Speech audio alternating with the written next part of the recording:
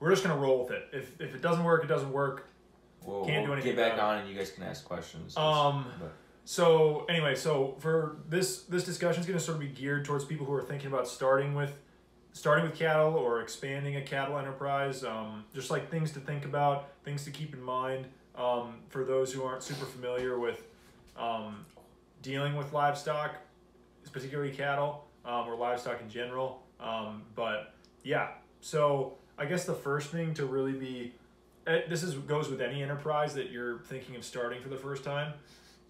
If you're going to start any sort of enterprise again for the first time, one of the most important things to think about is two things. One, do you have the market for it? Like in your area, is it a product that you can actually sell?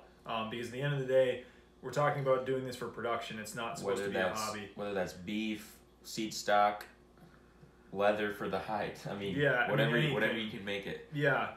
Make your market work. Yeah, exactly. And it's not just for cattle, like for anything. If you're selling, like, I don't know, wood chips or something like that, like you need to make sure that you can actually sell that in your area before you even think about starting to put together the infrastructure to make that enterprise work.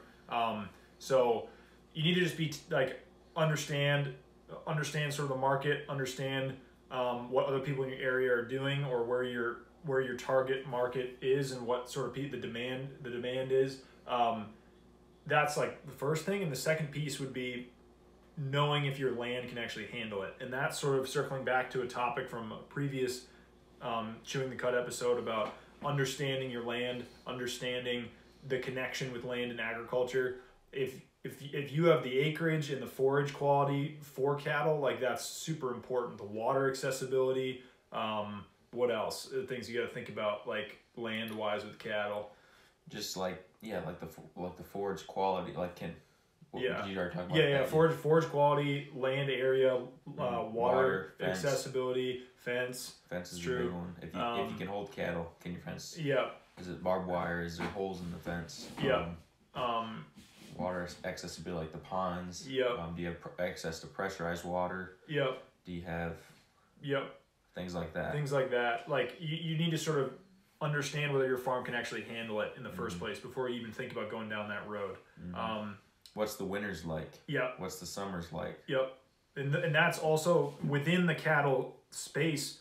Your climate and your forage is also going to dictate what kind of breeds or crosses or hybrids or whatever like you'd be looking to get into, because you don't want to be bringing Highland cattle down to like Louisiana or Georgia. Yeah. That would be a terrible idea. But at the same time, you don't want to be bringing like a South Pole or Senepol. Yeah, that'd be even better. Or like whatever, like Brahma or something like that to the mountains of Colorado. Like that'd be a terrible idea. So it's like understanding your land and understanding the breed in that respect.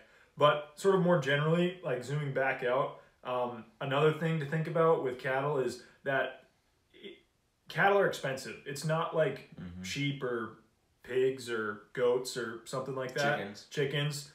Yeah, chickens especially. Like each animal, you're talking like several $1,000s per animal, if not high hundreds of dollars on the cheap end.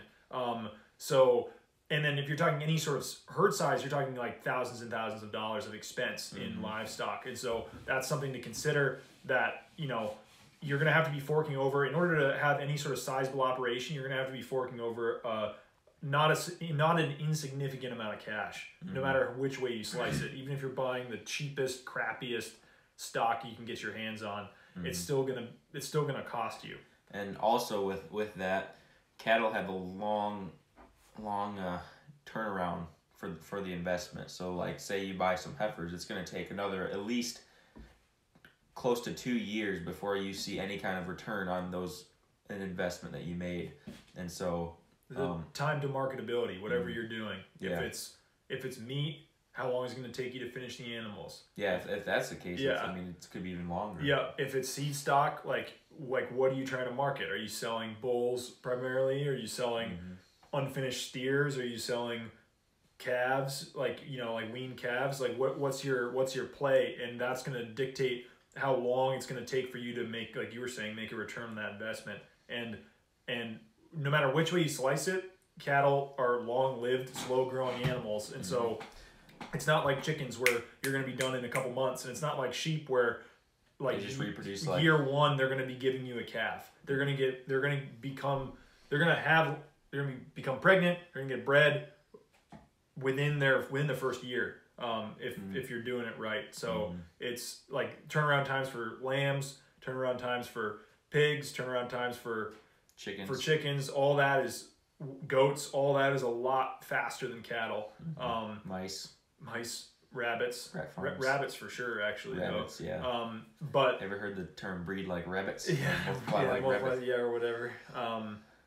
But sort of the flip side to that too is because they are costly. Like you're able to market the animal for a large sum of money. Like one animal is gonna bring in a lot more money than it would take. It's a lot less work per animal to market. Yeah. Or and then you get more. Like your margins on chickens, for example, might be better than your margins on cattle, depending on the enterprise. But like, think about how many chickens it's going to take in order to equal one cow. Yeah, or one steer, or one heifer, or whatever. Or 10 steers. Yeah, then at that point, then it's like you better have a serious chicken operation to be comparing to it. You sort of I sort of see what I'm saying with the There's a lot of potential once you get up and running. Yep. Like the barrier to entry seems a little bit scary, and that's the thing is the barrier to entry is bigger. Yep. But the reward is bigger. Yep. And I mean, sort of along those lines, like something to also consider that's obvious, but some people don't think about a lot is that cattle are large animals. Even your small Dexters or small cat, like those are several hundred pounds, and if not 1,000 pounds, like, cause I mean our cattle are on the small end, and that's 900 to 1,000 pounds, and a 900 to 1,000 pound animal could kill you very easily if you do something wrong, or if the animal doesn't have the correct temperament, or it's like not a lot more animal. Yeah, a lot more animal, and it's crazy the power that those animals have. You forget, especially when we're around like Greg's cattle, they're so docile for the most part that you sometimes get lulled into this false sense of security where like, oh, you're going to be totally fine. And then when something happens, like today they were super frisky for some reason because it was really cold or whatever. Yeah. And like you and I both got like, not actually kicked, but kicked at like a little bit this morning. And even just that, like seeing them just sort of like whip their foot out in your general direction. Like, boom, it's close. It's like, I mean, it would just take you out. Like, I mean, it'd be brutal. And so it's just something to think about, especially if you have kids or you're not used to dealing with livestock. Cattle might not be the greatest idea, like right off the bat. Starting out, yeah, because you get some experience under your belt first. Yeah. And it's just important to recognize that like Greg's cattle, are extremely docile, and he says, and we agree with it, that you should be calling for and trying to breed a herd that has that docility. But you got to understand that in the beginning, the odds of you getting your hands on animals that are as docile as Greg's stuff is pretty rare. I mean, even animals that aren't flighty, but they're not that docile, like they can still mess you up if you're not sort of squared away with your animal handling. So it just can happen in the blink of an eye too. Yep. You could be doing everything right, and then you slack for 1 second, and that's when it happens. And then, who knows what can happen. I mean, worst case scenario, hopefully it's just a short trip to the hospital, but it could be really, really bad. So it's just something to think about with cattle, big animals, but it's fun to work with them. Yeah, it is. It's different than chickens or pigs, Yeah, it's pretty cool. Yeah, that size, like sort of. It humbles you a little bit. Yep. Yeah. It's like you realize this animal, if this animal wanted to, I could be eating it. And there's nothing I can do about it. Not necessarily kill you also, but like if they decided they wanted to do something, there's nothing you can do to stop it. Yeah. Yep. Like when you get them all broke and they're in the system to not run through hot fences and barbed wire and whatever, it seems like, oh, they're pretty easy to control, and they are. But you just think in the back of your head, like if if she just decided to like run like to the back of docks and there's nothing Run through fences. We had a calf. We called him Ugly. He was a 300-pound calf and not very big. He was scrawny too. He wasn't built super solid either. He got some pink eye. He got it in both eyes, and he went blind for a little period of time. And we were trying to lasso him and catching him. And granted, someone with a little bit of experience, lasso probably would have laughed at our attempt. But I almost got him, but like he ran right through the fence, and there's nothing we could do to stop him from that. And he was only 300 pounds. He's 300 pounds. Yeah. Greg was telling us a story of the neighbor. He's got some big Black Angus cows, and in the wintertime, his neighbor leaves and goes to Florida for vacation, for a couple in February. Weeks. Yeah. And so he asked Greg to do his chores for him, and Greg was doing his chores, and all he had picked up a bale with the truck, drove out into the pasture, and he's setting the bale down. He's gonna go take the netting off. He got out of the truck, and the heifer just freaked, took off, ran through. It was a woven wire fence with 2 strands of barbed wire on top of it. And it was a good fence. It wasn't broken or anything. Went straight through that, and when she hit it, she went she folded the woven wire down and went in between the barbed wires and just took off running. There's nothing he could have done with that, and that's a 500-pound calf. Like imagine a 1,200-pound bull or something that just gets no chance. Just crazy. No chance. He told us stories of his first bull he bought was named Prince Albert. It was a big old Charolais bull, meaner than snot, and anyways, there's a long story to that, but we won't need to get into it. But it's like it could have seriously injured him or other people multiple times. He had to take his little Alice Chalmers tractor and get head to head. The bull was against the tractor, and he'd use the tractor to push the bull into the next paddock. That's how he would move it. That's how mean that bull was. So anyway, the moral of the story is that cattle are not something to be taken lightly. Like it's like they can seriously mess you up, and the image of having super docile animals should be the end goal, but it's very unlikely that in the beginning you're going to be at that point. So I would say if you're really gung-ho about cattle, like do your research, maybe go and like work for a day with somebody who's got cattle at the very minimum. Like try to get some sort of experience with it before you just jump in and buy like 50 animals.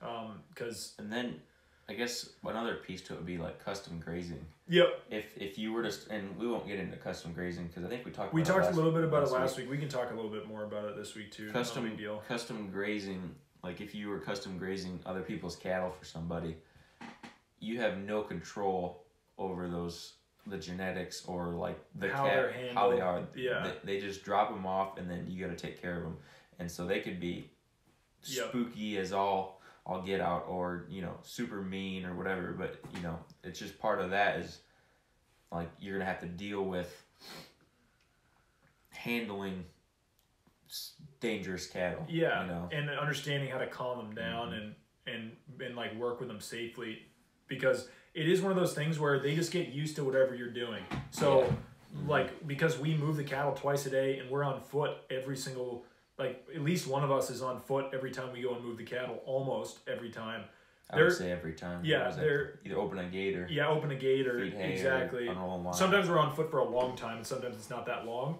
But the fact that we are twice a day, every day, they're so used to people on foot that like we can have seminars, grazing schools, whatever, and have 300 people walking around in the herd, and they don't even like, they'll be grazing in between the group of like strangers. They're that calm, and it's just because anyone it's both. It's a combination. It is because of that. But it's also the genetics.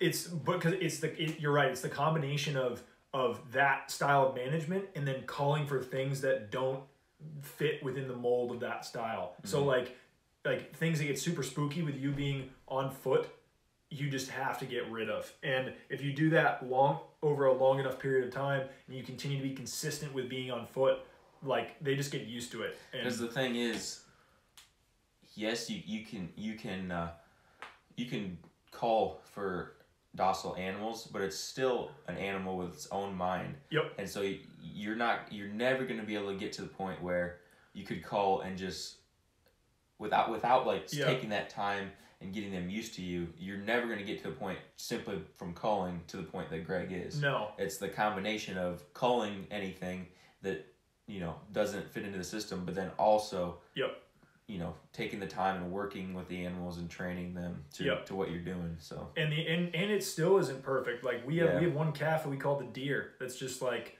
she's like a deer. She compared to, you know, like the cattle you were talking about, like the neighbor's cattle, she's pretty calm. But compared to Greg's stuff, she's super spooky. And so, I mean, you just have no idea. Like her mom is super calm and laid back. And laid back, and all the bulls that we have are super laid back for the most part. Like I can't think of one bull that is like super heady and like looking around all the time. They're all just really laid back. And if they are, they become a steer. Yeah, and so it's like there's no reason, like genetically and management wise, there's no reason for her to be the way she is, and she just is. And so she's gonna go to the sale barn as like the next time we've got an opportunity to do that, because we're just waiting for her to get old enough where she can be weaned. But you gotta be on the lookout always. I guess the last like sort of little bit with the whole cattle piece is yeah, we're good. The last, I'm just checking time. Yeah. The last little bit with the cattle piece is just understanding that they take down forage, and it's like even more than sheep, more than goats. Like just a big animal that it's the closest thing to a lawnmower, you know, like brush hog. Yeah. Yeah. They take down a lot of that vegetative material, and so with that comes the need for a lot of vegetative material for them to eat, but then also the space, and in order to get that proper recovery time so that you're not overgrazing your farm. And that whole management piece with cattle can become a little bit more complicated because you're just dealing with larger land areas over a larger time span, and it just becomes more of a juggling, balancing, planning act to get it all done. It takes a lot more planning to make it work. Whereas you can fly by the seat of your pants, but only for so long. There's going to be a point where it's going to burn you. Yep. Because you're going to either run out of forage, or you run into a drought or some sort of unforeseen circumstance. And I mean, and then it's like sheep. You can with sheep and I don't know. I mean, we can't speak with experience with goats, but with sheep, we know that if you set up the herd properly with the right genetics and you cull, and like you can get sheep to like thrive on the meagerest of forage, and I would say that there's a larger margin of error if you set it up properly with sheep than there is with cattle. As in even I guess you could set up cattle that are more like low maintenance than Greg's cattle if you wanted to, for sure. Yeah. But I think like the lowest of the lowest maintenance sheep flock, which I would consider is what we have, in the lowest maintenance cow herd, the sheep are going to be below the cattle. Like their nutrition requirements, they can feed themselves easier. Different things, a lot different things, and they can live on a lot different things than cattle. Cattle need their different compounds or different forages. They need a certain amount to survive and thrive, whereas sheep can kind of thrive on pretty much anything if you cull. And the other thing to also consider with cattle too is like mineral supplementation is a lot more important than it is with sheep, just from the nature of the forage that they consume. So that's something that you just have to be aware of as well. And then handling facility wise, like we would say from what we've experienced here, like at the bare minimum, you need to install a head catch of some kind. It's just it would pay for itself so many times over if you have a herd of any reasonable size. You don't need a whole corral. You could build that. We've done it. You could build it out of gates or cattle panels or whatever. But the head catch piece, having at least one spot on your operation where you can like get an animal secured to be able to work on it, or let it nurse, let a calf nurse. That's super important too. Fix an ear tag. It's also a danger thing too. It's like if you have some janky setup, like there's another story like with Greg having this like wooden head catch or whatever. He had a head catch mounted to 2 cedar posts. And he had was it a heifer? It was a full-grown cow in the head catch, and she busted the cedar posts off, and she took off across the pasture with the head catch like on her neck. And then she tripped on the head catch and like did an endo, and Greg caught up to her and got it off of her before she could get up. But it's just like, I mean, that's like sort of, I mean, it's funny, but at the same time, like you could get so hurt so quickly if you don't have like a properly secured head catch. If you're trying to work animals, like we had to pull a calf in the spring with no head catch because we just weren't close enough. Yeah, and that was crazy. So just it would have been so much calmer if we were able to bring her into a corral. Yeah, that was an experience. So we lassoed her that time. Yeah, she wasn't really going anywhere. She wasn't going anywhere. But so I guess to recap, make sure you have a market for it. Understand the economics of any sort of cattle business, your time to marketability, the cost that it's going to take per animal.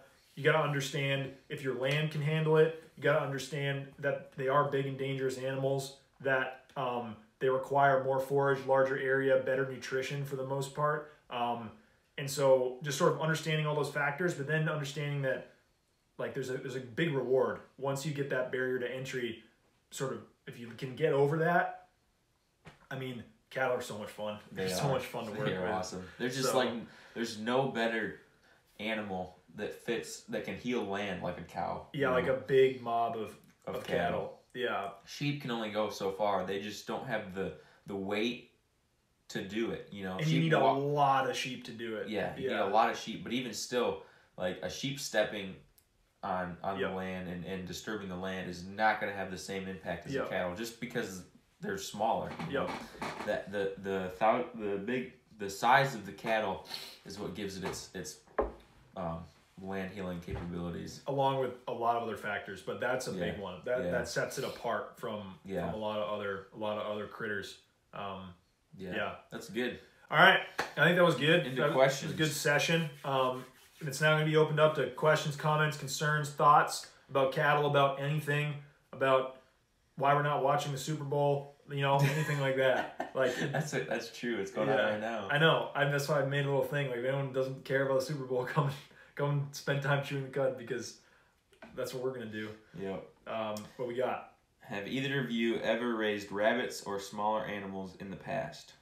Yes. My sister had a pet rabbit growing up. You worked on the farm, on that vegetable farm where you had pigs. And we had goats. I guess it's not really a small animal. Yeah, we had goats. You don't have chickens, did we had chickens. We had broilers and layers. Yeah.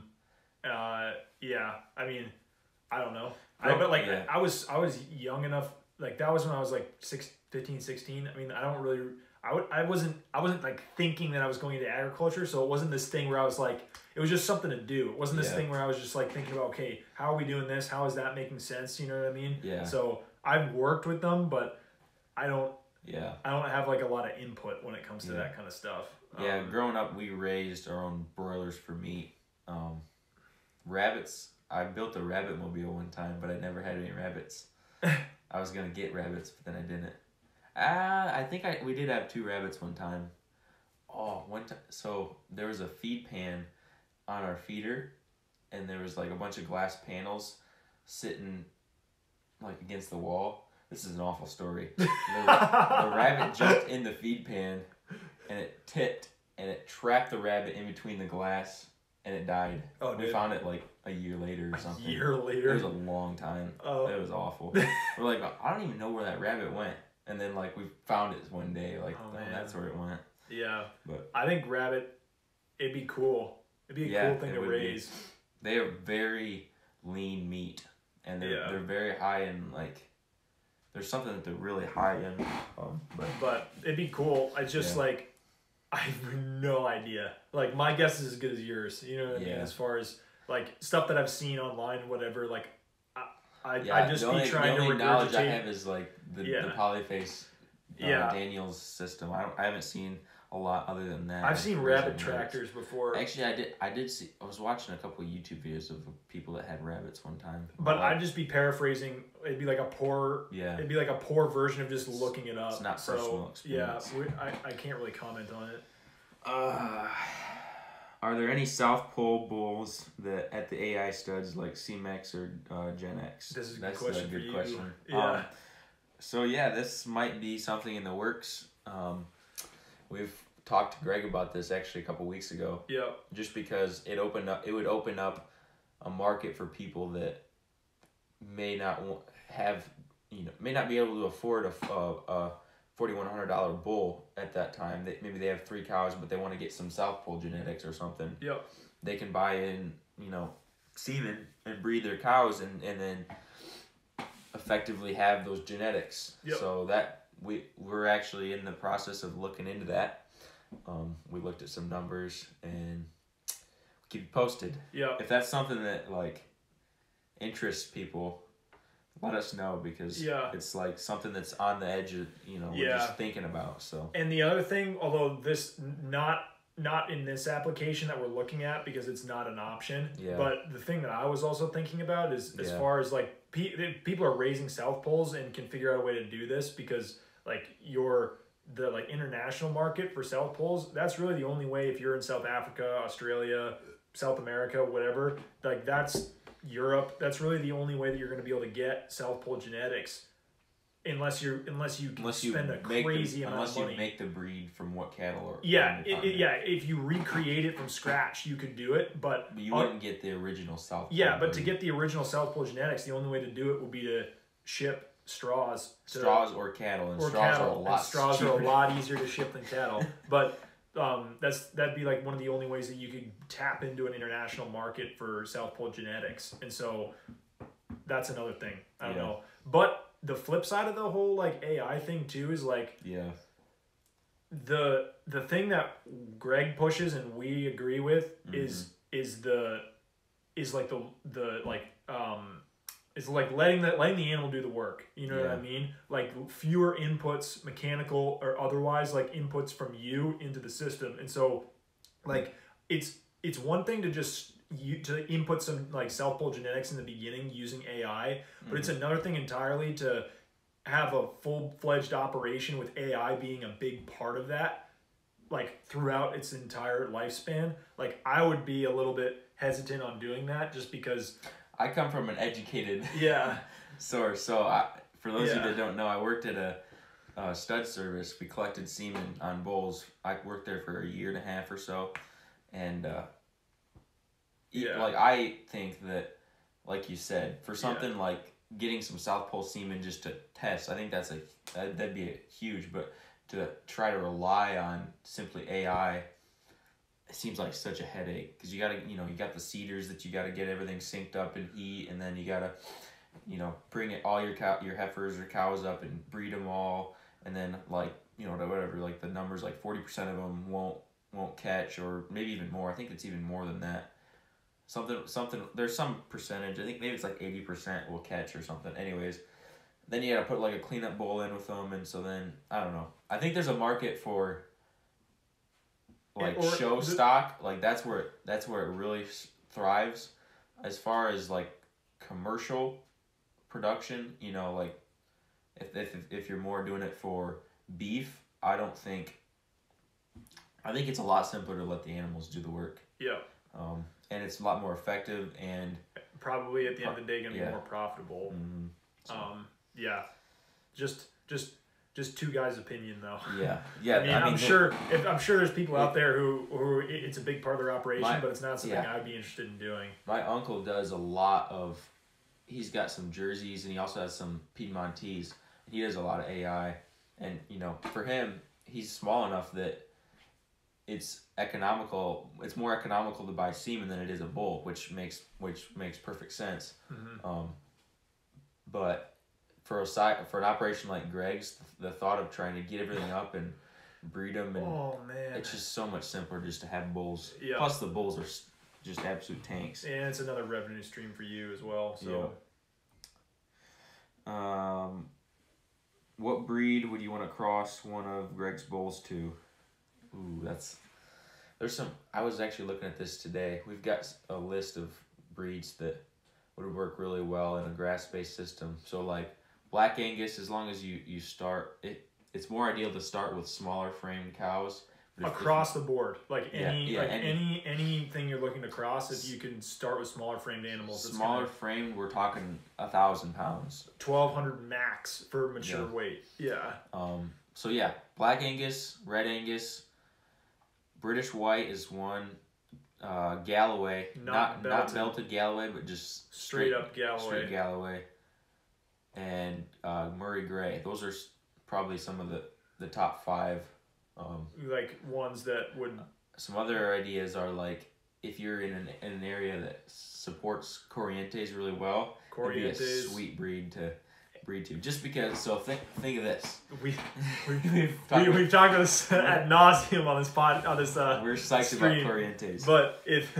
So if people who are hardcores and are on here can be like rolling their eyes when we're going back to the Corriente cross conversation, but we'll just lay it out there. Let's say you buy this Corriente cow for $400 because they don't bring very much at the sale. Well, that might be an overestimate. Yeah. But cheap.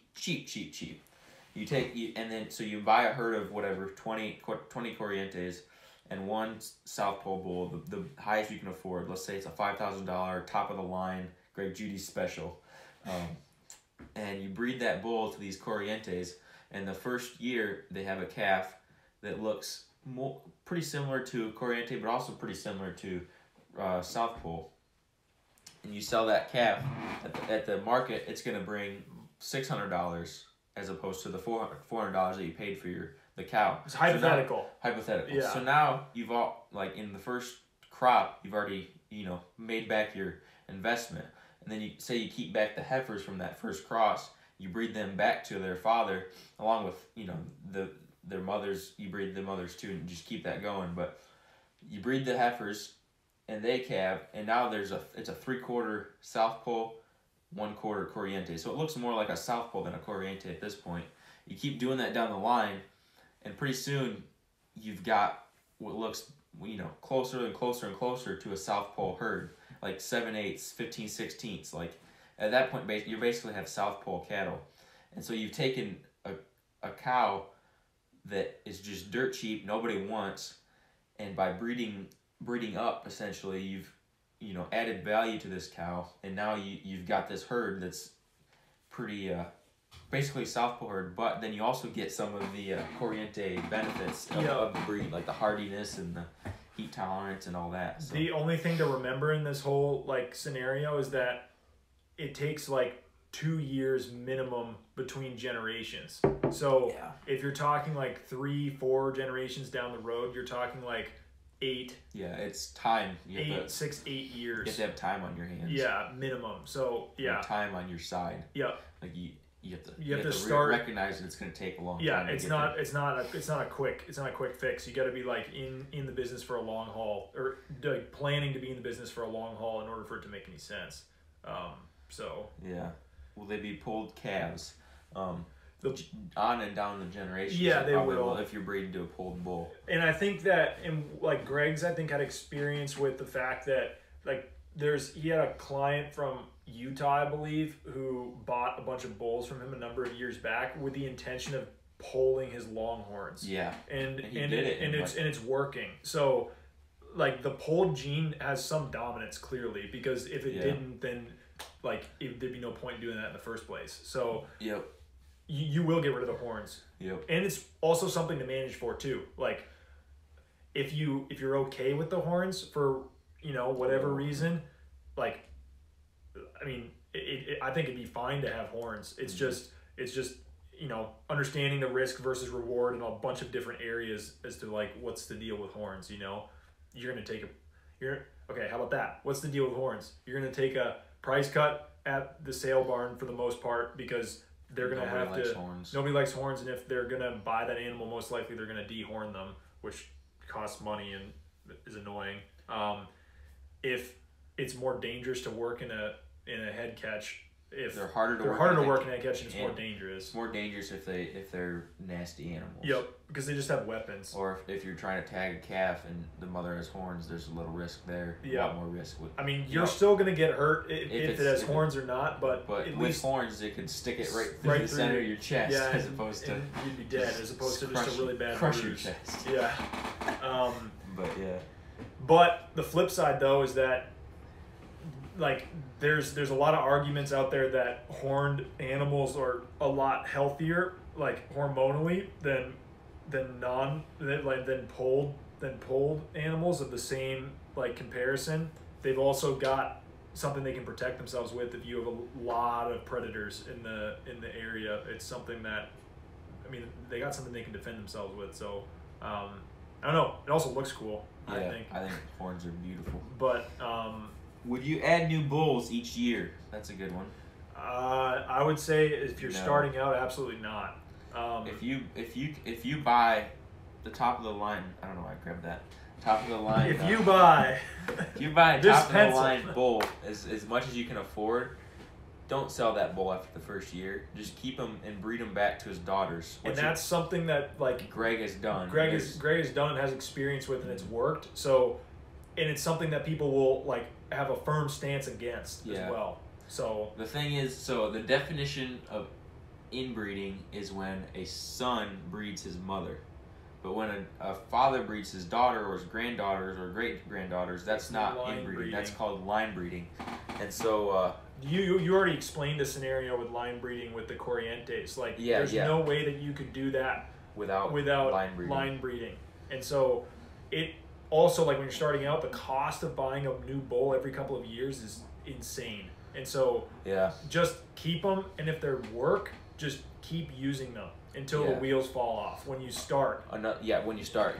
You don't have to do that. And another thing to mention too is you want to have a little bit of size. You can't do it with like 15 head. You don't want to do it with 15. Well, you can do it with 15 head. You don't want to keep back bulls when you're 15 head. So that's a different thing. Yeah. But so another thing with the bulls, so the alternative to keeping a bull would be to sell them and buy in another bull each year. The problem with that is it takes a little bit for an animal to get adjusted to your farm. And so if you can get an animal, get him adjusted, and he breeds and he shows that he's throwing good calves, why would you sell him? Just keep him, and he's already adjusted, and he's just going to do better and better and better, and then the calves are just going to be closer and closer to what he looks like as opposed to their mothers, or And Greg's has numerous stories of buying like great animals from various people, and they just absolutely fall apart and fall out of the herd like extremely fast. And it's just because they're not used to the very specific environment that you have. And that's the case everywhere. It's not just like, oh, Greg's got a really difficult environment for animals to live in. It's more difficult in some, and it's nowhere near as difficult as other places. And so it's one of those things where every environment's different.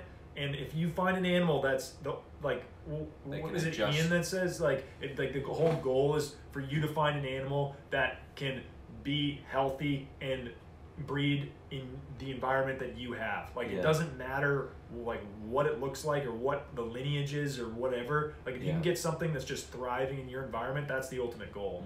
Because they're gonna outperform even the best genetics. Best genetics as far as like certified whatever. Any other Midwesterners here trying to feed cattle through a 1.5 feet of snow and negative temperatures? We didn't have that much snow, but we've got the cold temperatures here. We probably only have like maybe 2 or 3 inches right now, but it was snowing when it got dark, so we might have more than we thought. But it was 1 degree this morning, and it didn't get warmer than maybe 6 all day, and it's going to be like that for I don't even know, like a week at least. So. It's gonna be cold. Settle in, folks. Gotta break out the warm gear, that's for sure. But yeah, we were feeding hay this morning in snow. So we feel you. But then this afternoon we unroll the wire. That we didn't have to feed any hay. They fed themselves. Exactly. So advantages of stockpile. It's real, folks. It's real. But what would you call a polled longhorn? Longhornless? Shortened horn? That's a good one. That's a good one. I like shortened horn. It'd be like a south horn, South horn. A long south. A long pole? Yeah, that's a good one. Long pole. South pole. North pole. That's a good one. What happened to those 2 dairy cows that used to hang with Greg's herd last year? So those were Alex's dairy cows. Alex was the former farm manager here, and when he left, he took the animals with him. I He probably took them with him. Either he took them with him or he sold them. I don't remember. They were which. like the A2 or something. Yeah. Where like the milk is like something with it's a lot the easier milk is to easier process. for people that are lactose intolerant. Like they can still process it. Or yeah. Even like normal people, it's easier for them to process. To digest. It's easier for humans to digest. But yeah, I think yeah. Anyway. Yeah. Any more questions? Those are good ones. It's good ones. I apologize for the stream. I bet it's complete garbage compared to normal. Probably is. If it is, I'll try to salvage what I can, but I'm talking about for the YouTube. If it's not, if it's totally usable, if I have like a clean file, like you just go over to the YouTube and check it out, because the YouTube channel, like if this file is clean and I can cut it up, it's going to be way more valuable and easy to digest if it's like clear, crisp, like concise stuff over there, versus this if it's sort of chopped up. Speaking of the YouTube, last week's episode is going to be up. It's just taking me so long to upload it because I finally figured out how to get it in high definition, so just taking longer. It'll be up probably beginning of next week. I hope definitely before Wednesday, so just be on the lookout for that. I'll make some posts about it when it goes up, but that'll be up there. And if this is any good, it'll be up there too. If it's not, I'll make a post about it and say, sorry, we'll try again next week. But do you have any experience on South Pole Wagyu crosses? So the short answer is no. The longer answer though is that Greg, from what Greg's told us, like Wagyu is an incredibly management intensive breed. Like it requires, for the most part, requires grain, just generally in order to function, that kind of fat. to produce that kind of fat. And so I mean, like the genetics of the Wagyu is what creates that crazy marbling, but like in order to like get the marbling and for the animal to actually perform, for the most part they need to be fed some sort of supplement. And so he's consulted for people that are trying Wagyu or have tried it or whatever, and largely I haven't heard from Greg any success story at all using grass-fed like Wagyu. I mean, maybe there's a way you could do it. Maybe there's a way that you could cross it with something where it would work, but South Pole. It just seems like it's high risk, very, very high risk for it to just go wrong. We've said it before though, and we'll say it again. There's hardly a breed that can compete with South Pole when you're talking about crossing. Like South Pole crossed with any other breed is probably one of the best crosses. If you're looking for grass genetic, pasture raised cattle, regenerative systems, like that kind of thing. Yeah, like South Pole is a great idea. They are the breeds to try to get to. Try to incorporate at the very minimum. Yeah. But we're not speaking about like confinement or conventional like cattle operations, because like that's not why we're all here. That's not what we're about. Yeah. What's the time difference on unrolling hay versus unrolling a wire in the winter time? It took us 30 minutes today. Yeah, but so to unroll full feed of like hay, which for like in the morning, it probably takes us an hour and a half to do it, and it took us, and the actual act of like unrolling the wire took like 15 minutes, 10 minutes. Unrolling the wire to actually move them, 5 minutes. 5 minutes. Yeah. We unrolled it, then we had to go chop ice. That took a little longer. Yeah, but like the actual act of unrolling hay versus unrolling a wire, it's 5 minutes compared to like an hour. Yeah. So that's the difference. Saves a little bit of time. Yeah. The beauty of Stockpile, when it's 3 degrees out, it's kind of nice to just be out there for 5 minutes. 5 minutes. Yeah. As opposed to an hour. An hour. You gotta fork hay really vigorously in order to stay warm. Yep. just if you're cold, just work harder. Sorry. I can read the next one. There's no more. Oh, okay. We're waiting. Yeah. Any more questions? Fire them out. We're sort of we're gonna wrap this up in a sec. Yeah. We kind of got on a little late. We got on late. We were monkeying around with a stream. No, we were monkeying around with that grazing chart. That's why we set us back. Yeah, there's a anyway, we're Isaac and I are tackling the task of putting together a grazing. The joy. It's not a task. It's a task. I mean, I think it's an awesome task. Yeah. But it's a task. Yeah. Of putting together a grazing chart for the farm, and Greg's done it in the past to varying degrees, and we're just trying to do it like real deal as accurately as we can. Not because we need it necessarily, because we've done this now for coming on a year, and Greg's been doing it for so long that like we could be successful without it. But it's really for our education as far as wherever we go next. Like there's a very strong likelihood that a grazing chart is going to be a huge piece to whatever we're doing. So just getting the reps in this year and into next year is going to be huge. So we started it. It's for people who are wondering. It's the holistic management, like grazing and planning chart or whatever. And yeah, it's pretty cool. From what the stuff we've started, it's been cool to see like stuff start to like come together. Yep. Are you guys looking forward to using the Wood-Mizer sawmill? Yeah, I'm looking forward to it. Yeah, it'll be cool. It'll be cool. It's hopefully in the near future, once maybe this cold subsides a little bit. Yep. It'd be so cold. It's just cold to do anything right now. Anything outside that is. Plant grazing chart. Great task to be doing right now. Yep. What do we got? Do you have any issues with snotty cow noses in the wintertime? Is there any winter health concerns that you're looking for?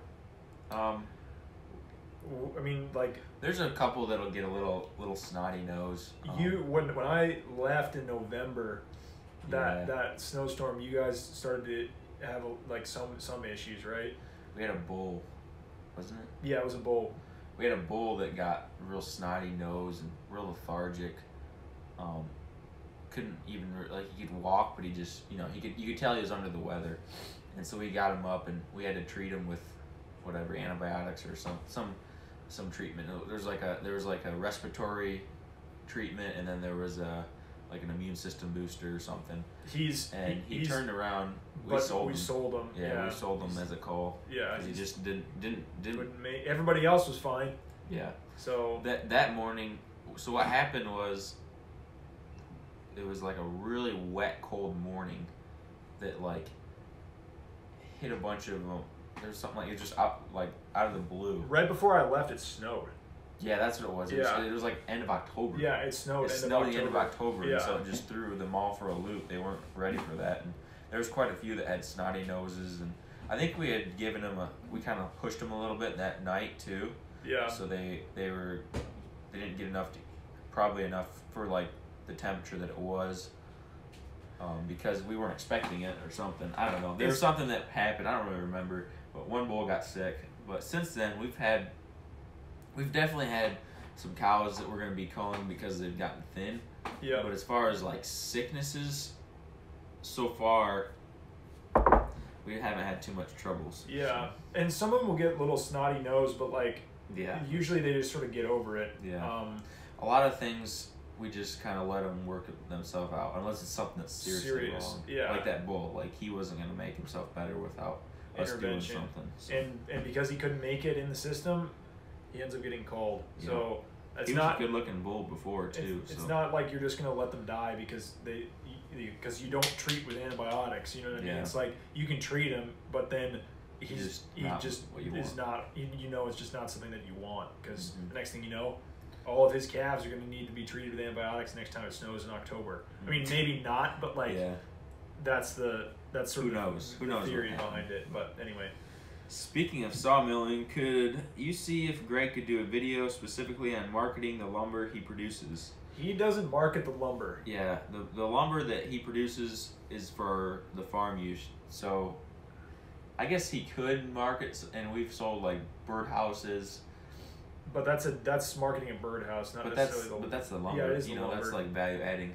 But I would, like you said, I would say as far as like lumber, he doesn't market it because at least right now he doesn't, because we use it for a lot of projects. That's the advantage is especially with like cedar, it's very rot resistant. We got if you get a log that has a lot of heartwood, it takes a long time for that to rot, and so we use that for all kinds of like we use it for like dog feeders, a lot anything that tire has to tank do with installations. like, outside. That was the big thing when we did like cost breakdown of tire tank versus rock skirt, and we didn't realize if you we were just doing it out like what you'd have to pay if you had to buy landscaping timbers to make rot resistant. Rot resistant landscaping timbers to build the rock pad around the tire tank, and we don't think much of it because there's all sorts of like landscaping timber size, like 8x8, whatever, 6x6 dimensions, to use for like 14, 15 foot long, like stock links or whatever to use for that kind of application. And we started figuring out how much it was going to cost if you had to buy all that. And all of a sudden the tire tank became way more expensive than we thought it was. It's crazy. So, it was like $1,200 compared to $800. And the difference, the major difference between the two is the use of wood versus the absence of wood, like in the design for the skirt versus the tire tank. And so wood is just expensive, and especially rot resistant. Rot resistant wood to build like outdoor application stuff. So that's a huge one. Is like if you've got the mill is obviously expensive, but if you can acquire one that works and you can mill your own lumber, it's gonna pay for itself. It's like, you may think, oh, you didn't have to pay. Lumber's cheap because you didn't have to pay for it, but you gotta think you didn't have to pay for it. So that's like money you technically make. Yeah. Like if you're using that lumber, you're essentially making that money that you're using. You know what I mean? So, because otherwise you'd have to buy it. But it is true though. Like if you were gonna market it, like you could make money off of it that way too. But value adding is really, I think, the way you'd have to go, which requires labor. The thing is, it's hard to market like straight lumber just because the lumber industry is so refined and so streamlined. Streamlined that a real market that maybe needs to look. I don't know a lot about it, but a real market could be like custom logging or milling. You go to somebody's farm that they've milled or they've logged out their woods or whatever, and they've got the logs sitting there, and they'll pay you whatever amount per log to mill this up for their house that they're building or something like that. Or somebody just has one log that they want milled up for you, just different things like that to be able to. But then that takes time too, and so then it becomes like. But it's what it's what you want to do, And if that gets you going, that's awesome. Yeah. Go for it. It's cool. We just gotta get creative with it. Yeah. Yeah. Market the service instead of like the end product. Yep. That's an idea. Or value add. Yeah. Birdhouses, furniture, raised beds. Yep. Like there's a lot of different picnic tables. Wasn't there there's some guy in South Missouri or something that he's got this like raised bed business, and for cedar. He's looking for. He was asking Greg if he had any cedar available to sell. So maybe that's maybe that's a market. Maybe you get somebody like that you could sell your lumber to. You're looking for some artisanally sourced. Yeah. Well, and that's another thing that Greg and I were talking about is like if you somehow were able to get a kiln and you could kiln dry like oak, for like cabinetry work or stuff, like then you're talking, you could maybe make it profitable. I don't really know the numbers. I don't either, but it's something to think about. Yeah, it's definitely something super cool. I'd love to have a mill someday, just because. Yeah. Wood is such a good tool in farming. Yeah. It's an advantage to have have like little sheds, because we don't really have any barns. Yeah. Have like little sheds everywhere that are just like have stashes of different dimension, like cedar everywhere. Any kind of little project, we just go out and find it. We don't have to go to the store. Really, the going to the store part is finding where the correct dimension lumber is. Yeah. Because he doesn't have an inventory of where it all is stacked. So you got to sort of like, sometimes you got to drive to a couple different sheds to figure out where those 8x8s are or whatever. Yeah. There's lumber. This will be the last question. Because we're gonna wrap it There's up. lumber on the farm for saw logs. Are any of those going to market, or is it just for the landowners to market? We kind of answered that question. Have the pond pads been used much drinking this winter? How are the new pond drinking pads holding up? That's a good question. The way we've done the rotation so far, we have been on a farm right after we got them done. Yeah, so like we finished them and we were gone, and we've been on docks this whole time, which it has 0 drinking pads on it, and so it won't be beginning to middle of March is when we're going to be on a pad again on the North Place. Yeah, it might be less. There's before that. Yeah, well, it just depends.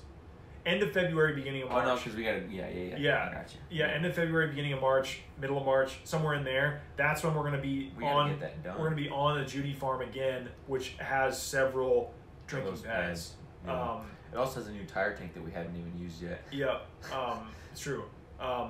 So Greg's very. We're good at starting projects. Yeah. No, I'm just saying, like, he's very gung-ho about these pads. Yeah, gung-ho about the pads. We're also good at starting projects and then finishing them at a later date because something else happens. Well, it's like we get basically all done, but then there's something. There's like it's like the last yard, like you get something going, you're 95% done with it, and then for whatever reason, sometimes it's a very good reason, you have to pivot to go and do something else, and then it's 6 months before you come back to like actually finish the last 5%. But it's just the way it works sometimes. It's not anybody's fault. Are you going to build more birdhouse boxes this year for the pastures? We are in the process of putting some up, kind of cutting posts and mounting them and putting them up. All right, people are saying the video got choppy. I think we're gonna call it right there. Yep. Thanks for sticking with us. I know it was probably pretty brutal. If I got clean footage, I'll clip it up and put it on YouTube at some point this week and in the beginning of next week. The other episode from last week will be up by Wednesday, the clips and the full-length episode. Yeah. Sorry. Thanks for joining us. We'll see you guys next week.